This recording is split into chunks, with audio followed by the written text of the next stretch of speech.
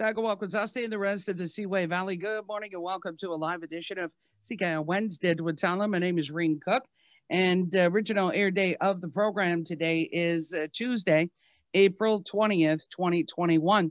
We have a reminder that views and opinions expressed by our guests and our callers during Did with Tala, not necessarily those of 97.3 CKON or the Akwesasne Communications Society. Mohawk Council of Akwesasne Grand Chief Abram Benedict joining us today to provide a monthly update on behalf of the Mohawk Council of Akwesasne. And we will talk about some different avenues that MCA has been taking with regards to the vaccine rollout and also with regards to the testing. We'll talk about VOCs and a number of items regarding the Ontario shutdown as well and how that affects the Mohawk Council of Akwesasne. So we've got a lot of information to pass along here today. And the way that we do the program is if you have questions for the Grand Chief, you have to call them into the radio station to get them on the air. 518-358-3427, 613-575-2101. Our operators are standing by to take your question down. I will ask it for you. We'll also let you know that once the Grand Chief starts his presentation, he will continue through the end of his presentation, and then we'll open up to questions that I have or that community members have phoned in. Once again, we'd like to remind you, the only way to get your question to the Grand Chief is by calling the radio station. We realize that this interview is being put on Facebook Live for the Mohawk Council of Akwesasne, but you won't be able to get your question into us if you try and put it on the comment section of the Facebook Live. So we want to make sure that that's absolutely clear.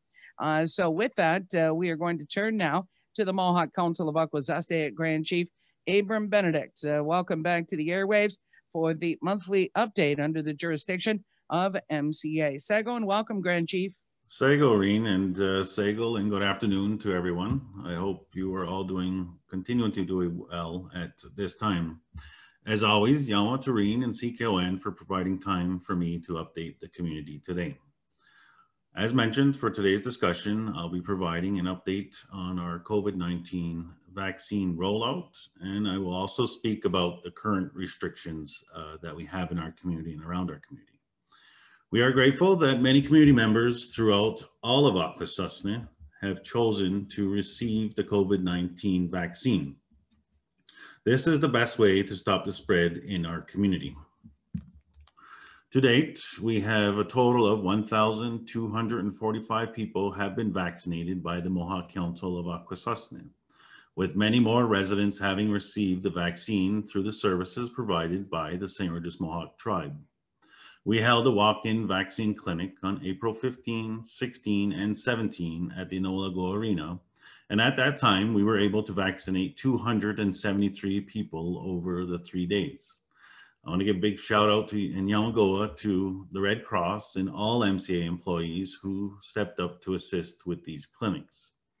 It's important that we as a community continue to vaccinate as many community members as possible in order to reach our herded immunity or population immunity. Again, this happens when a population becomes immune through immunization or through previous infection, which we definitely prefer that our community become immune through taking the vaccine, through receiving the vaccine rather than being infected. It has been reported that 70 to 90% of the population needs to be vaccinated in order for the herded immunity to be effective. MCA continues to work hard to ensure that all community members who want to be vaccinated will be vaccinated. While it's great that the number of community members getting the vaccine continues to rise, we want that to continue. We need everyone to be aware that the safety protocols must continue to be followed throughout this process, and at least until we reach the population herded immunity. It's important that everyone understand that getting the first dose for this vaccine is not the end goal. It just starts the timer towards the vaccine being effective.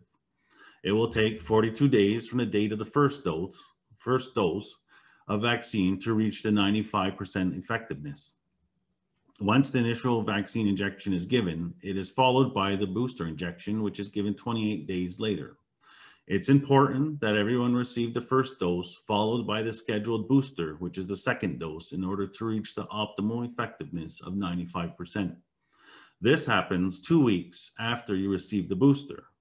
Following the schedule will ensure that you achieve the 95% effectiveness, which is 42 days from the first dose received. This is when you are considered fully vaccinated. At this time, it is unclear whether or not an annual booster shot will be required.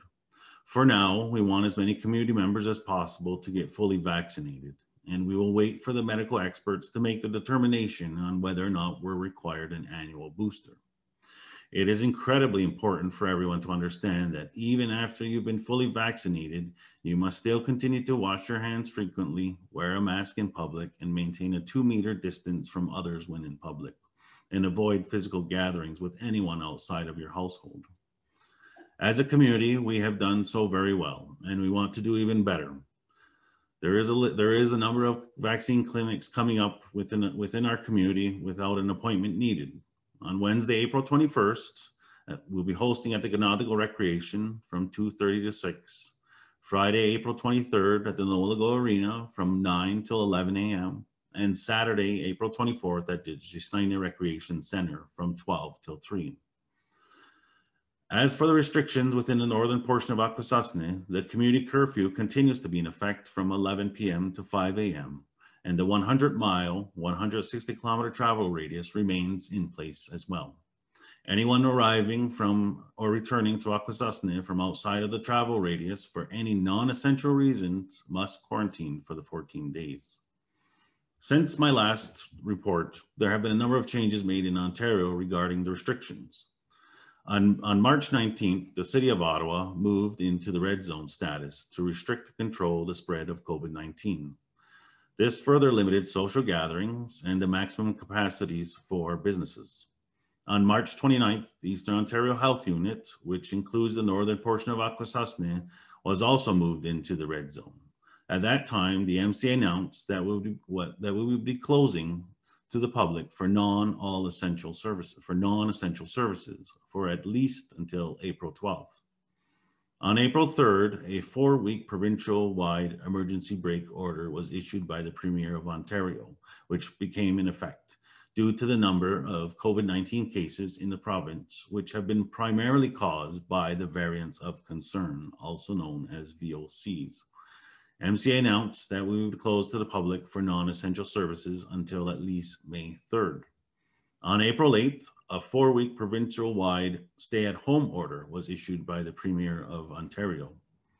The number of COVID-19 cases have continued to rise in Ontario at an alarming rate. Due to the more deadly and contagious variants of concern, hospitals throughout Ontario are reaching capacity as well in their ICU units.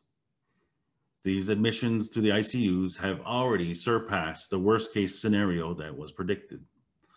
The public is advised to stay at home unless you need to travel for essential reasons.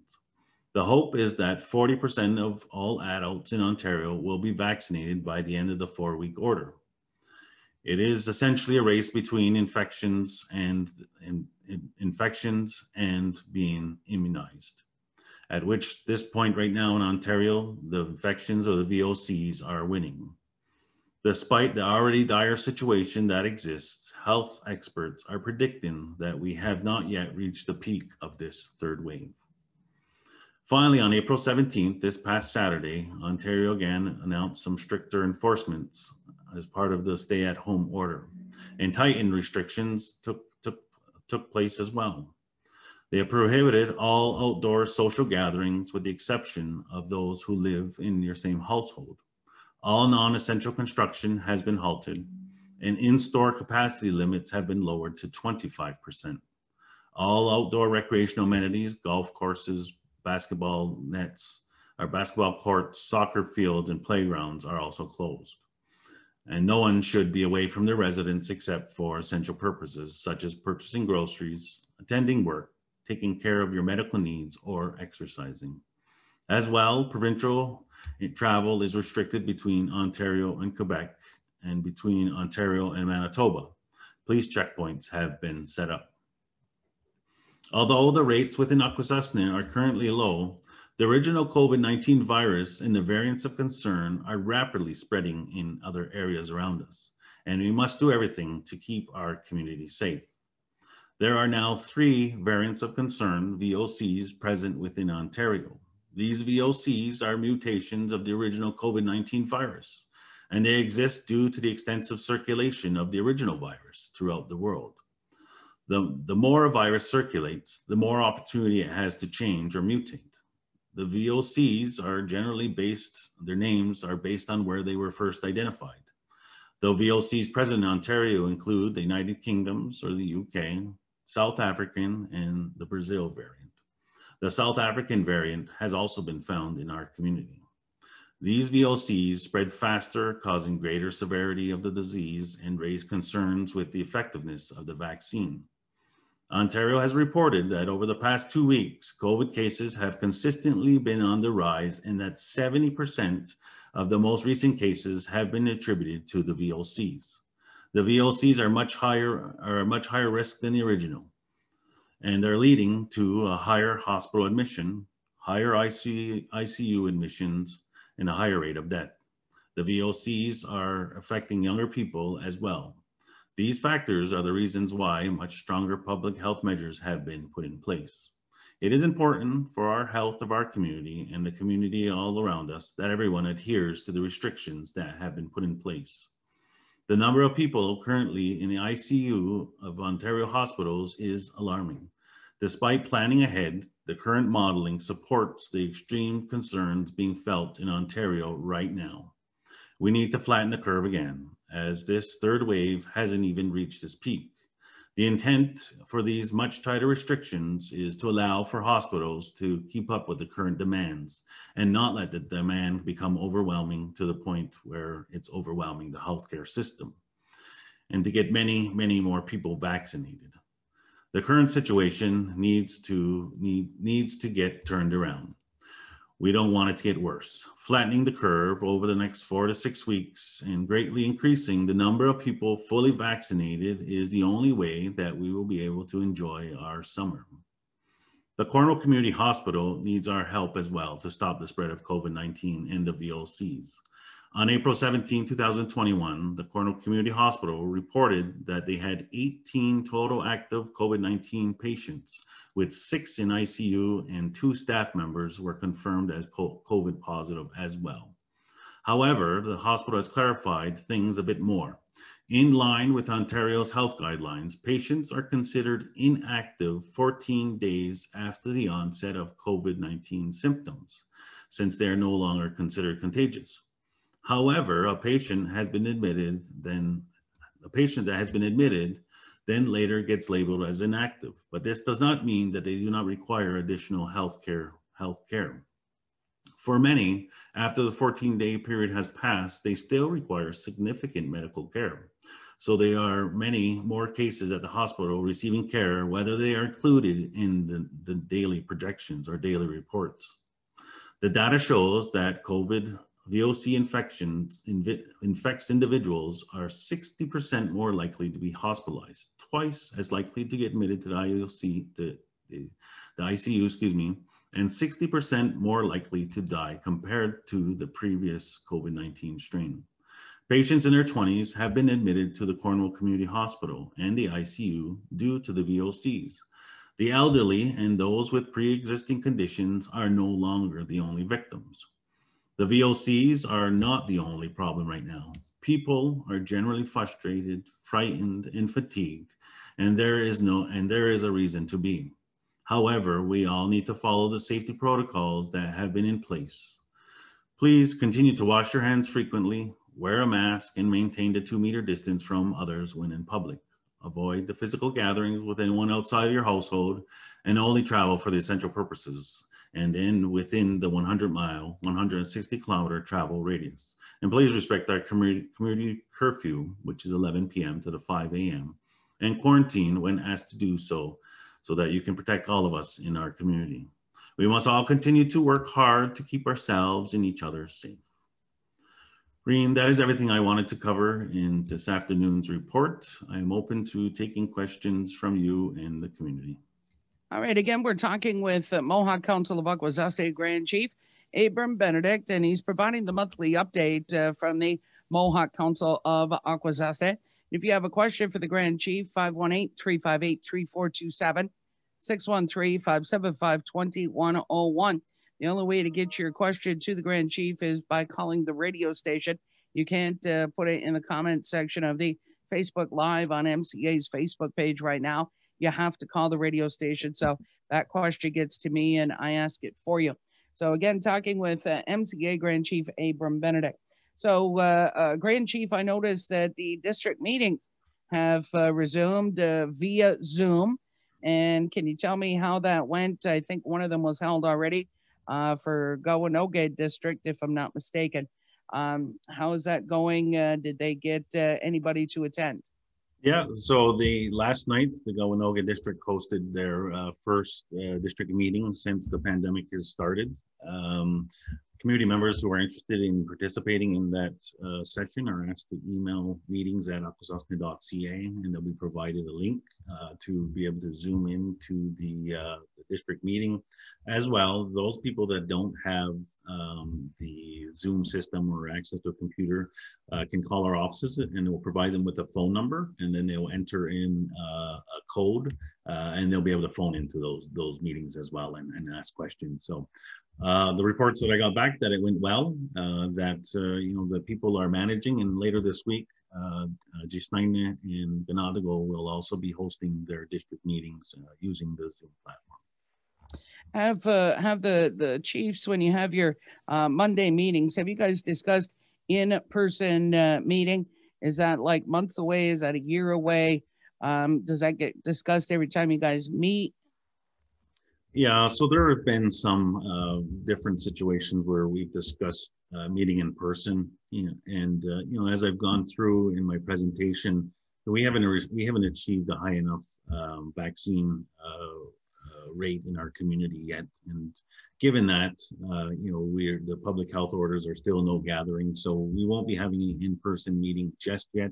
Hopefully, if we continue on a track of people getting vaccinated, receiving their second doses, and becoming fully vaccinated, that hopefully by fall the district meetings and in-person meetings can resume. I can assure you though that when the pandemic first started, we thought, oh, this is great. We can have Zoom meetings and knock off 5 Zoom meetings in a day really quickly. But now that we're a year later, it's getting people, we need to interact with people. And that's in so many senses, not just in meetings, but at home and with our families. So that's why it's extremely important that people, get out and get vaccinated, ensure that they're getting their vaccine within 28 days after receiving the first one. But believe me, Reen, as soon as we're able to, we want to be able to be meeting in person. All right, so we have another food distribution through the Mohawk Council of Akwesasne's Department of Community and Social Services Food Security Program. So they're having another distribution that'll take place on Thursday and Friday of this week. Community members were asked to register as of last Friday. So if anybody has any questions on that, you can email foodsecurity@akwesasne.ca. Is there any chance that individuals that were not able to register by the deadline are able to register still for the 2 days of the food security program food distribution? Yes, absolutely. So I checked in this morning and they are taking registrations up until 4 o'clock today. So they will do, that is a bi-weekly distribution, so every 2 weeks, and the boxes this week will be distributed on Thursday. So if folks are needing or wanting to get some assistance with the food distribution, they can give a call over to the distribution center, and up until 4 o'clock today, and they'll be put on the list for to receive one of them. Okay. So again, you can call 613-936-1548, extension 1300. You can also email foodsecurity@akwesasne.ca. Deadline to register for that food distribution is today at 4 p.m. Now, speaking of food, Grand Chief, we have something that the Mohawk Council of Akwesasne has been running for probably a few months now, at least. It's the Community and Quarantine Program. So we understand that the MCA had announced last week about the Community and Quarantine Program that people that were coming home from vacation and people that were coming home from, say, snowbirds from Florida or Arizona and whatnot were not able to utilize that program. And looking at the program itself, wouldn't we want people to stay home and try and do everything we can as a government or as a community to make it easy for them to stay home?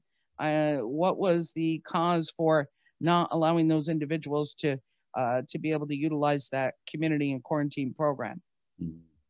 Great question, Reen. So we had a bit of back and forth on this, and the Community and Quarantine Project was designed for individuals. It started with individuals at the time that had been exposed to a case or had become positive, through exposure, and that once they were exposed, they had to go home and quarantine immediately, and therefore, may not have had groceries at home or, the essentials to be quarantined for 2 weeks. So that was why one of the reasons why the program was started.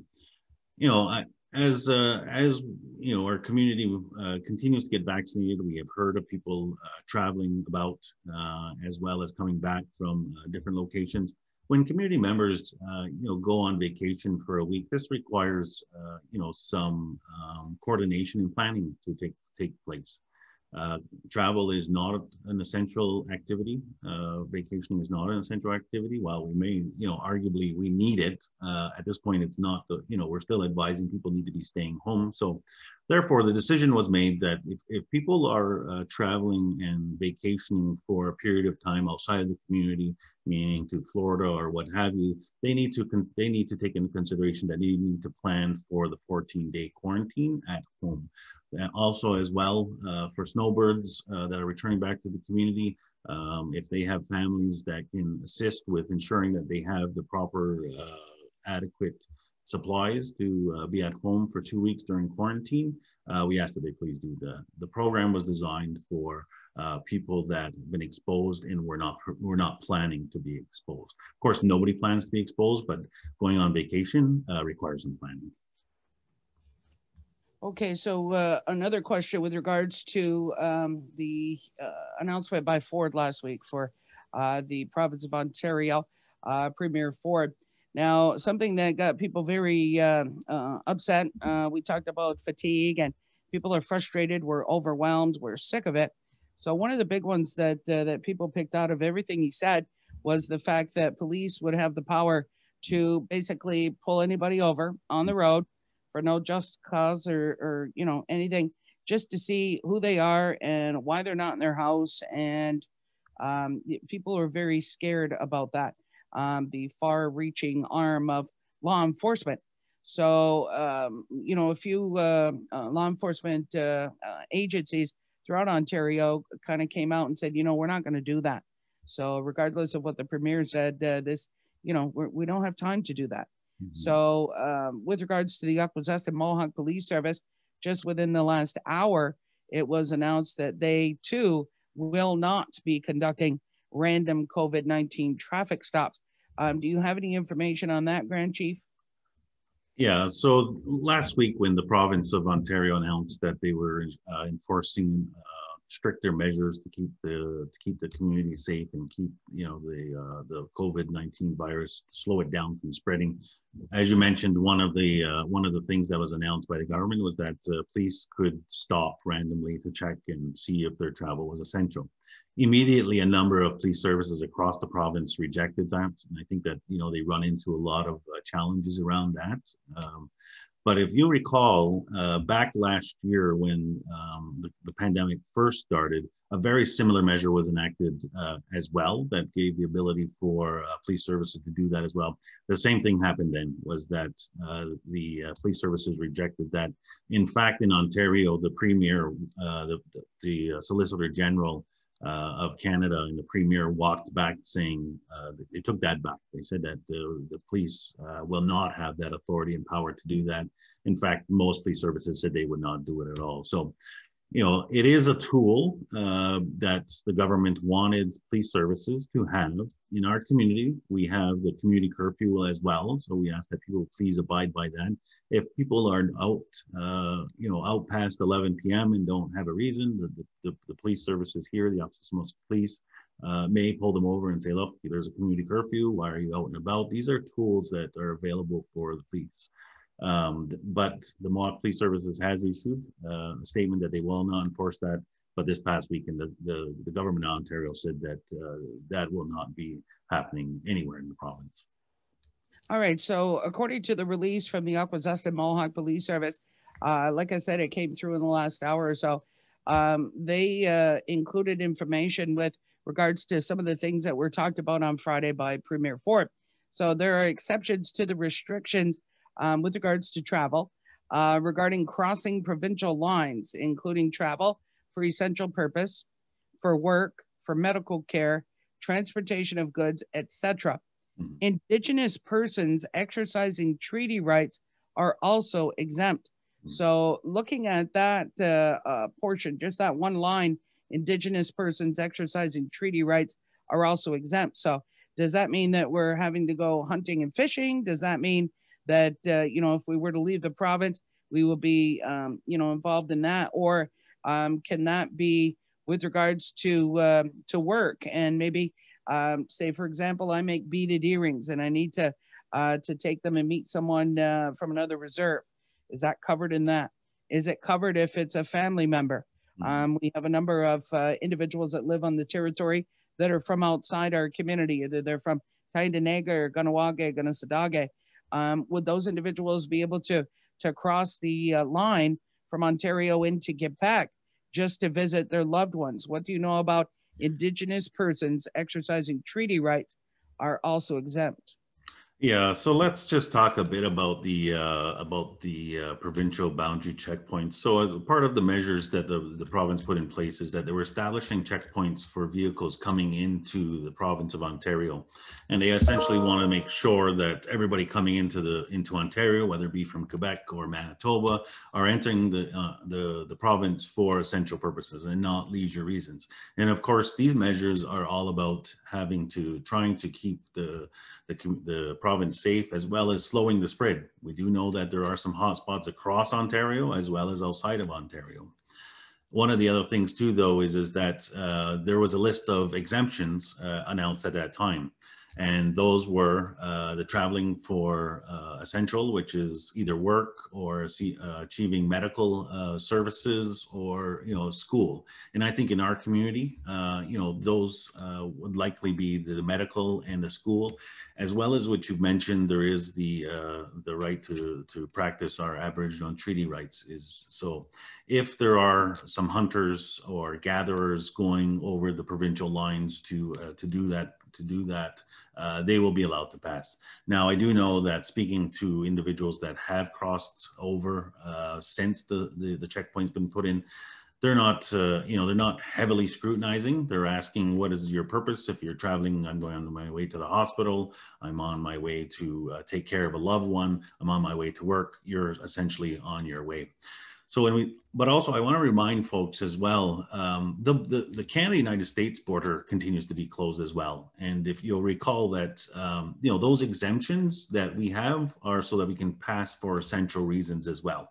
Now, being in the community, we cross through there all the time. That language is there for us to be able to continue to live our lives in the community that we live in that happens to be on the border and cross for essential reasons. Now, I don't have to go into the details of how much of an examination or how much they require you to justify that, but those exemptions are there, and there are still, and very similarly, there are those exemptions for crossing over into the Quebec portion. It's just, we have to remember that these have been put in place so people are not heading into downtown Montreal to do shopping. The shopping is not an essential reason, to do browsing around there. Well, as much as we want to be able to go to other places and enjoy the nice weather, take in a nice meal, it's not the time right now, unfortunately. So that's why these measures have been put in place. Okay, I'm talking with Mohawk Council of Akwesasne Grand Chief Abram Benedict. He's providing his monthly update for the jurisdiction of the Mohawk Council of Akwesasne. So I'm going to get to some more questions here from our listeners, Grand Chief. If all MCA employees receive the vaccine, then why is MCA closed to the community? Well, again, we don't have the exact accounting of all of our employees of whether or not they have received the vaccine. Receiving a vaccine, whether an employee or a community member, is completely your choice, each individual choice. I have talked to many people who will not get the vaccine. It's completely up to them. So we don't have a tabulation exactly on how many. While we do know how many have gotten it through the health services, we haven't equated that or translated that into employees at this point. The other thing is that while many have received some or the first shot, not everybody has received a second shot. As I said in my presentation, it takes a number of upwards of 40+ days before you're from your first shot to being fully vaccinated, provided that you received a second shot on the 28th day. So, we are taking abundance of caution, because the other thing is that a lot of the cases, the new cases, have been attributed to gatherings and workplace transmissions, because we're, in the workplace in which we are in, we become comfortable, but it is not our bubble, part of our bubble. So having people work from home and not having, the services open right now is just another measure being taken to protect ourselves and our community. We're just not there yet where we can be, back to some state of normal. The radio station in Malone reported that the Cornwall Community Hospital is at a level 3. What does that mean for Akwesasne? So the level 3, is it means that they are at capacity level. They have a large number of folks within the hospital that are receiving medical attention.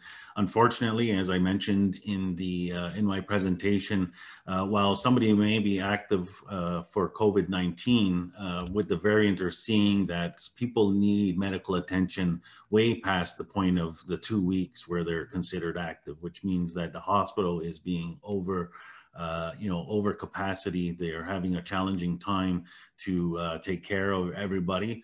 But at the same time, they have assured us and continue to let the community know, if you do need medical assistance, please go, please don't hesitate. The emergency rooms are open. There's just additional precautions being taken. Visits are being restricted because of it.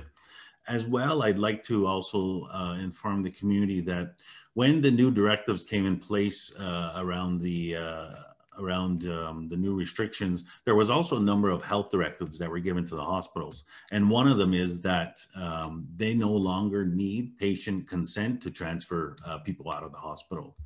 So the Cornwall Community Hospital is transferring patients who are not acute or have that high need of medical attention but need to be hospitalized. They are transferring those patients to other local hospitals to be able to balance out the influx of patients coming in. So we need to be aware of that as well, that could happen. Hopefully it does not. But of course, this is all about flattening the curve and ensuring that, we slow down the curve to help preserve the healthcare system that our community and the communities around us really need. What is the total number of people vaccinated in MCA's jurisdiction? As reported in my presentation, we're around 1,000. We've administered around 1,200 vaccines at this point. That is the ones that we have administered. As I reported, the St. Regis Mohawk tribe has administered as well a number of vaccines to people in our community under the jurisdiction of the Mohawk Council. We haven't had a chance at this point to put the exact tabulation on there. I know that the St. Regis Mohawk tribe is reporting around 42% of the community has been immunized. We don't have a baseline as of yet, but we are working on that so that we can report that back to the community.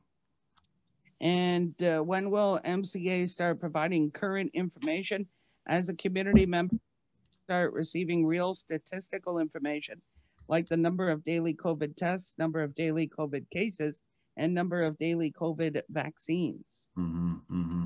Well, we do put out the regular reports that do provide the current active cases, the new active cases, as well. I believe that the number of tests is administered on there, which is what is not being reported right now is the number of vaccines administered. And I will take that back to the health staff to see that we can report how many vaccines have been provided as well. Will the COVID vaccine continue to be a choice, or will it become a requirement? And the second part of that question, will those with religious or other beliefs still be able to choose to not be vaccinated?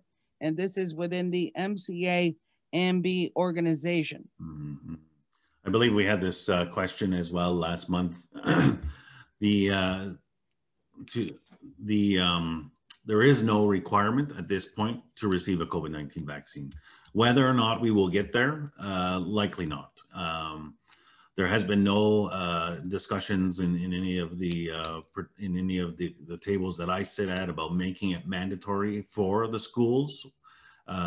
As an employer or the Mohawk Council of Akwesasne, we don't make those things required as well. I don't see in the near future that being required. It still is every community member's individual choice of whether or not they want to be vaccinated. All right. What is being done in Saint about non-natives going to the dispensaries? Mm-hmm. They see it every day. Mm-hmm. Well, this has been a conversation, an influx of vehicles coming into the village for what purposes there may be. We are asking the police services to continue to enforce the speeding laws that exist so that continue to keep the community safe. The police services do not, unless the person is breaking the law, does not enforce the customs requirements that exist there. But if anybody is caught breaking the law that is not from our community and is not from the northern portion and is non-Indigenous, they could be facing some repercussions for that. So we will continue to have the police, ask the police to enforce the speeding requirements. I will say as well, at the last council meeting, which again, always thank you to Reen for reporting that, we had a discussion around stop signs in the village as well. There have been a couple requests that have come in for the placement of new stop signs to help slow down and facilitate traffic. So that is a conversation we are having, and we will likely see some actions coming out of that in the very near future to be able to slow down the traffic in the village here. Will MCA be offering an increase in payments like Ontario? I'm not exactly sure on which payments they're referencing it in the question. I'm not sure either. So I don't think. I'm not sure what payments Ontario has increased at this point. The federal government did just announce their latest budget, which sets out a road plan for their initiatives and spending in the coming years or immediately. That budget has made significant investments in various areas within Indigenous communities, including child care as well as early learning. Missing and murdering Indigenous women and girls. So we will be seeing some additional investments through there, including, additional COVID measures. So that's the only ones that I'm aware of right now. Any other increases in Ontario, I can't speak to at this point. Okay. Now, with regards to the budget, we've referenced it a couple of times for the Canadian federal budget. They announced an increase on tobacco. $4 a carton. Now, for people that don't understand the budget process or aren't familiar with it, I know they just put that information out there. How does that work, Grand Chief, with regards to, is this something that they're voting on, or how long of a process is this where you will see the budget get passed, whether it includes these things or not? What kind of process is that? Yeah, so the budget process sets a framework and a road path for moving forward financially and under initiatives and priorities of the government. They will say that they've invested, $30 billion over a 5-year period, which, can be broken down in incrementals. So it doesn't mean 30 will start now. As well, through this process, it is required that the government, the House, the Parliament approve the spending bill, which requires that all parties have, well, not all parties, but they have to have a majority of the House approve. And currently under this current government, it's not what they call a majority. So they don't have enough votes to pass bills on their own, which means they need another party to support, whether it be the Conservatives, the NDP, or the Green Party. So what will happen over the next couple of weeks is that the other parties will make submissions and ask for variances or ask for things to be changed within the budget. And if they achieve what they've asked for, then they'll support it. If they don't achieve it, then they likely won't support it. But at this point, the NDP has said that they will support this budget. So within the next couple of weeks, we will likely see that this budget will be approved for implementation. It will then take several months for the changes or the new investments to take place. Mind you, the government will likely take their summer break in the next coming weeks. So in the fall, we'll see some of the changes. There could be some initial immediate changes that could happen, whether it be in the healthcare, or sorry, not healthcare, in the childcare sector, or there may be some increases in child tax credits, etc. The budget is just announced. It's a massive document, 700 some odd pages of what they're planning on doing. It has to go through the legislative process. So within the next couple of weeks, we will see what will change and what will be implemented and what will not be. All right. The payments that I was asking about, they called back. The payments that they're asking about are from community support. So community support payments. Okay. So will MCA be offering an increase in community support payments like the province of Ontario is doing? Mm-hmm. So we have, through the community support program, there have been, I believe, 2 additional increases that have been given a set dollar amount. I don't recall the amount offhand, but a few $100s have been given to each additional recipient. As of right now, I'm not aware of any new ones coming out. So it's happened twice so far. There could be some new ones with the new budget coming down, but we will have to follow up on that and find out what some increases may be. All right, so what we're going to do is close down the program at the latest about 1:10, 1:15. So just to let people know. Continuing through the questions, why is MCA following the Ontario closures for the offices, but AMBI is not following the Ontario rules? So we don't have a public health act in our community, and nor do we have an emergencies act in our community like the federal government and the provincial government have. I know that there have been enough questions asked, or a few questions asked around why the schools have reopened during a closure. I think there's a couple of things that we need to consider. The Akwesasne Mohawk Board of Education works closely with the MCA Health Department as well as the East Ontario Health Unit and monitors the cases in the community regularly. The model that we have been using in our school is a hybrid, which means that the students are in 2 days in the classroom and 2 days at home, and that's a rotating schedule as well. The total cap on the class sizes in our schools is 10. Whereas when we look at the provincial model, the schools in the province of Ontario have been open since September. Some have closed for 2 weeks, but there hasn't been a total closure. Our schools in our community have been closed since November 1st, around Halloween, and have been operating online since then. So now that we're looking at bringing back we have brought back the hybrid model where there's an opening, we'll continue to work with the health services, the MCA Health Services, continue to monitor the cases around us. Mind you, the schools in the States have been open as well. So Salmon River and Mohawk School continue to be open. We have seen, unfortunately, cases in our school where students are not coming online.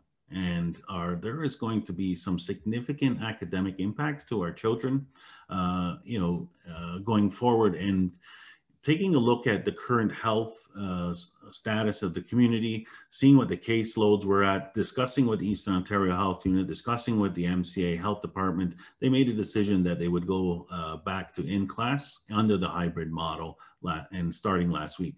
Going forward, they will continue to monitor all of the caseloads. I can tell you that there is a significant number of students who as well are strictly online as well. So there is some that choose to go in school 2 days a week, There are some that choose to be all online. So the numbers are significantly reduced in the classrooms. All of the health measures are in place, are in the classes, in the school itself. There are protective shields between the students. Everybody has to wear masks or a shield at all times when in classroom. The social distancing continues to apply. So all the measures are taking place to keep the staff and the students safe.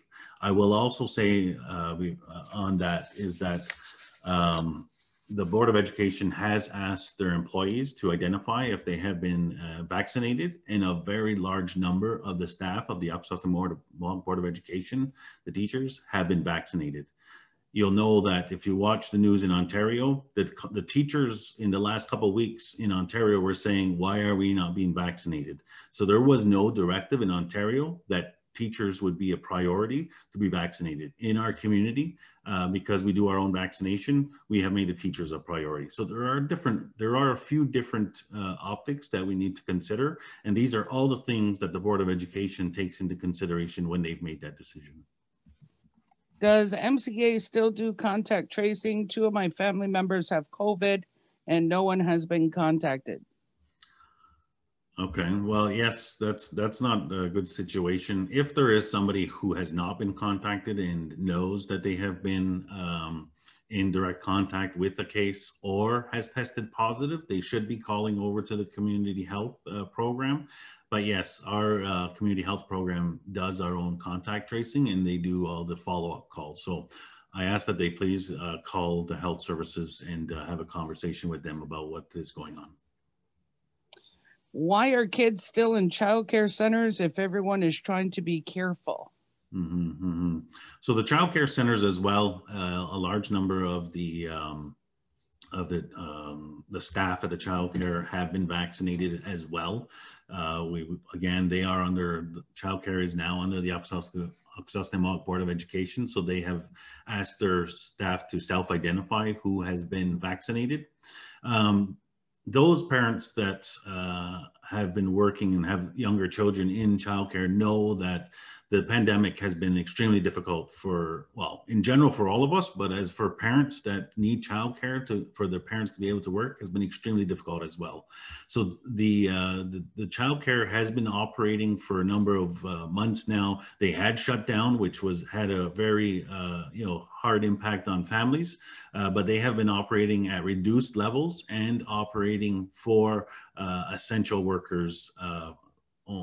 Children of essential workers were the ones that they were servicing. So this continues to be monitored as well, but the service is greatly needed. The staff and all PPE and protective equipment is used to make sure that everybody is kept safe as much as possible in those situations. But again, this is an area as well that they continue to monitor and check in to make sure that there are no cases or that everybody is being as safe as possible. All right, so what kind of measures are to be put forth for fully vaccinated people who have been in contact with someone who is infected with COVID-19? Will they still have to quarantine? As of right now, it is a yes. And I know that we have been getting a lot of questions from folks who have received both of their vaccines and saying, well, I have both of my vaccines. It's been the 42 days or it's been several weeks now. Can I travel? Can I not quarantine when coming back? What happens exactly in a situation that you were describing if they were in contact with somebody? The vaccine lowers your chances of getting the virus, but it is not 100% effective. There still is a risk of you contracting the virus if you're vaccinated. As of right now, the same requirements of being vaccinated or not being vaccinated continue to apply. So if you were in an exposure case, you need to quarantine for the 14 days. As well, the same directives for traveling continue to apply for the time being. If you were vaccinated for getting your first and second shot, you still need to quarantine, even if you have that and you want to travel outside of the community.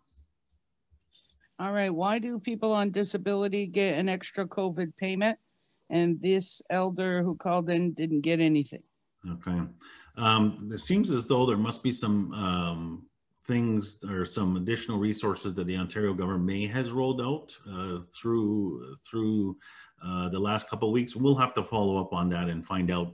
I don't know in this situation if the elder is on pension or if they are on disability. So there are a couple of factors that we'll have to work through. But if they want to give my office call or one of the district chiefs a call, we can take the information and we can follow up and find out.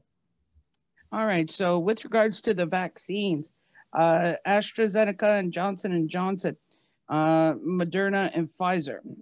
We get the Moderna vaccine for MCA. Yes.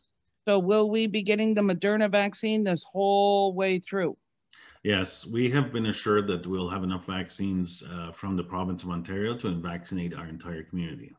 As well, working with the Eastern Ontario Health Unit, there is an opportunity for us to exchange some vaccines for the vaccines they have, specifically giving them some Moderna to get some Pfizer back. And the Pfizer, the reason why we would get that back would be is that it's allowed for 16 and over, whereas the Moderna is not. So there is some ability to move that around a little bit right now, but we're just, for the current time, we're just providing Moderna to the community. Okay. So at the Ottawa Arena over the weekend, you had the walk-in vaccine clinics. AMBI provided bus transportation. Mm-hmm. Is that going to be the case going forward? How is that going to work? Is that going to depend on, what day of the week and where? How will AMBI transportation work into it for the walk-in vaccine clinics?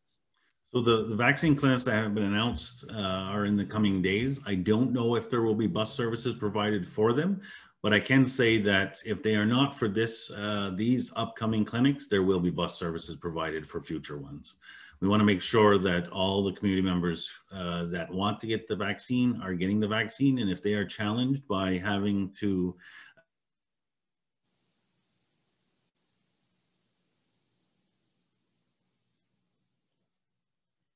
And looks like the Mohawk Council of Akwesasne Grand Chief has some technical difficulties right now.